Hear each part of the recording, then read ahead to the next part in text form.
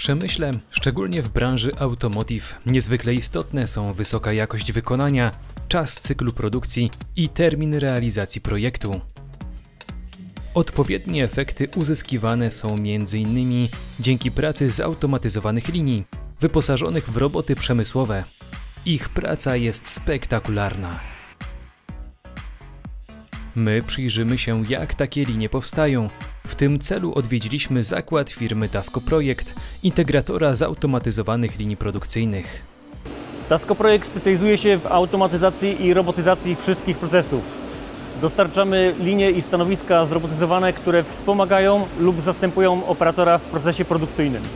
Nasze ponad 50-letnie doświadczenie przekładamy na projekty realizowane dla naszych klientów w kilkunastu krajach Europy. Sprawdzimy, jak powstają linie, za pomocą których w fabryce będą łączone w całość elementy karoserii samochodu. W skład linii wchodzą przede wszystkim przyrządy, w których pozycjonowane są poszczególne części, oraz roboty wykonujące zadane operacje, od pobierania detali przez podawanie ich do stanowiska bazującego po wykonywanie operacji łączenia części. Łączenie może odbywać się poprzez technologie spawania, zgrzewania, spawania laserowego, klejenia czy nitowania. Zobaczmy zatem, jak przebiegają prace. Zaczynamy od działu projektowego. Tutaj powstaje koncepcja całej linii oraz poszczególnych stanowisk wchodzących w jej skład. Następnie modele 3D przechodzą weryfikację na etapie symulacji. W ten sposób można sprawdzić, czy projekt został wykonany poprawnie, czy robot ma pełną dostępność do wszystkich operacji, a także zweryfikować ergonomię i bezpieczeństwo pracy operatora. Dokumentacja techniczna zaprojektowanych urządzeń trafia do działu produkcji. Materiały do produkcji są cięte. W centrach obróbczych CNC przygotowywane są elementy, dzięki którym w przyrządzie będzie można mocować części. Tutaj widzimy, jak frezowane są elementy mechaniczne. Obrabiane są także części z tworzywa sztucznego. Będą przytrzymywać widoczne części karoserii. W podstawie urządzenia wiercone są otwory montażowe.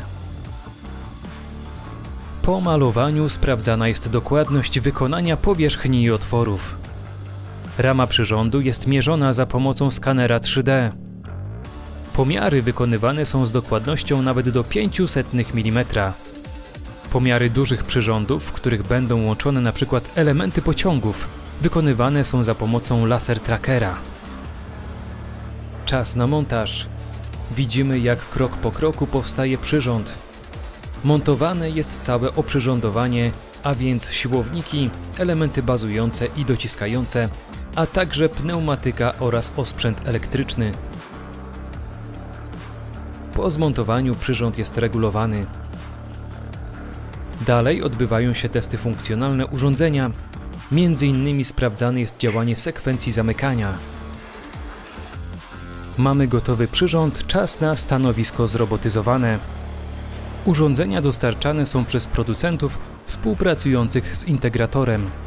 Podczas konfiguracji sprawdzana jest komunikacja między urządzeniami. Roboty będą wykonywały operacje łączenia elementów karoserii w technologii zgrzewania i klejenia. Gdy linia zrobotyzowana jest już połączona w całość, można przeprowadzić testy funkcjonalne trwające kilkanaście dni. Po tym czasie będzie ją można zaimplementować w fabryce samochodów. Zastosowanie zautomatyzowanych linii ma przede wszystkim zagwarantować szybki czas produkcji, pełną powtarzalność, bezpieczeństwo i ergonomię pracy operatorów, a także zapewnić ograniczenie kosztów w zakładzie produkcyjnym. Fabryki w Polsce. Zasubskrybuj kanał, a na pewno niczego nie przegapisz. A jeśli chcesz dowiedzieć się czegoś więcej o prezentowanej w odcinku firmie, odwiedź portal fabrykiwpolsce.pl.